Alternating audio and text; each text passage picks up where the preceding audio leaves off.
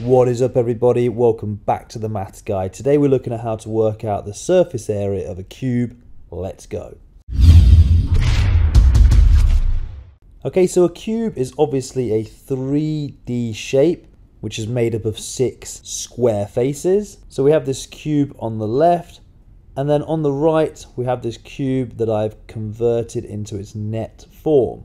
The net being its 2D equivalent, where the 3D shape has been folded out to be flat. And we have these two ways of solving this today. We can first work out what one face area is and then multiply it by 6, or we can use the fancy formula 6 times a side squared. And we're going to see how they're exactly the same thing in a bit. Okay, so let's use the first method on this example. So we're going to look to try and find the area of one face. So let's say we're looking at this front face here that's facing us now. We can see that it will be here on the net, and we can see that one edge has a value of 3 centimeters. So therefore, if we know that one edge is 3 centimeters, what we actually know about this cube is that all edges are obviously therefore 3 centimeters as well. And the formula to work out the area of a square is simply just area equals length times width. So therefore, in this case, it's area equals 3 times 3, or 3 squared. So therefore, we have area equals 9. 9 what? Well, we have 9 centimeter squared. And we call it squared because essentially what we've just done is we have cut this face into squares as a way of measuring it. And we have exactly 9 centimeter squared, with each one of those squares measuring 1 centimeter by 1 centimeter. And in total we have 9. So we have 9 centimeters squared on the front face. But we can see the front face is only one of 6, and the front is only one of them. So now what we can do to find the total surface area is we can take this 9 and we can multiply it by 6. And 9 times 6 is 54. So therefore our total surface area is 54 centimeters squared. Now let's look at how we can work this out using the formula being 6s squared.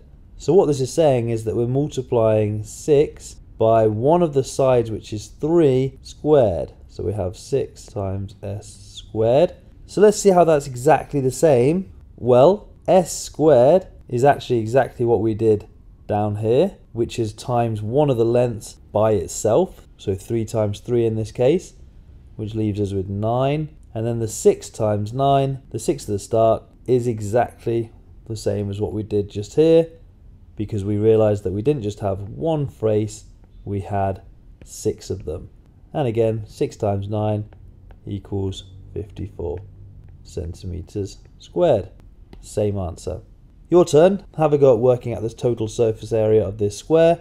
But instead of using 3 centimeters, I'm going to say this is now 5 centimeters. Good luck. Press pause on the video, put your answer in the comments section. And there you go. Hopefully this video was helpful for you. If it was, share it with a friend that you think would benefit from it too. But for now, peace out.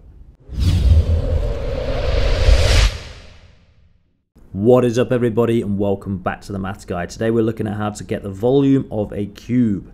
Let's go. Okay, so we can see these two examples here in front of us, and what we should know about a cube is that a cube is made up of 6 identical square faces. So we can see we're only given one measurement for each of these cubes, but that's fine because we know that this 5 centimeters for this length will therefore be the same for all of the lengths on this cube. And again, same with example B, we have 8 centimeters, and that'll be 8 centimeters for all of the measurements. So when finding the volume of a cube, we have this formula, and the formula is x cubed, and x refers to one of the lengths of the sides. Or we could use length times width times height. Each of those is going to give you the same answer, and we're going to look at both of those with both of these examples.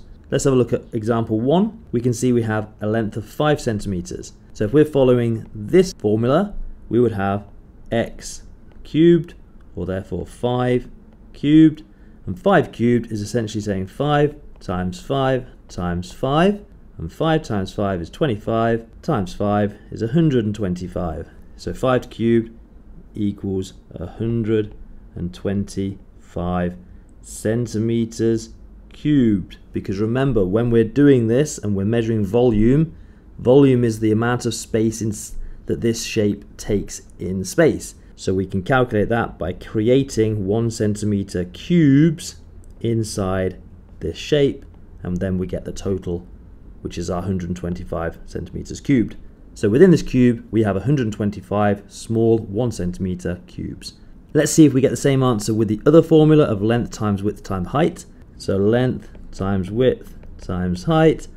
Well, the length is 5 centimeters, the width is 5 centimeters, and the height is 5 centimeters. So what you can see is we've actually just got the same question as we had before. And 5 times 5 times 5, as we said, is 125 centimeters cubed. Okay, let's look at the second example. 8 meters this time is our measurement. So we start with our formula, x cubed, input the information we know, which is 8. So we have 8 cubed. Therefore, we're looking for the question 8 times 8 times 8. And 8 eighths are 64. 64 times 8 is 512.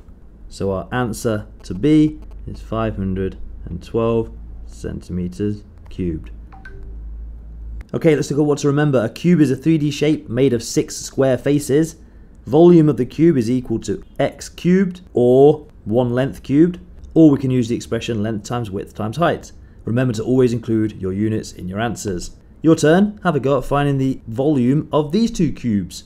Good luck. And there you go. Hopefully this video was helpful for you. If it was, think about subscribing to the channel and sharing this video with a friend that you think would also benefit from it. But for now guys, see you in another video. Peace out.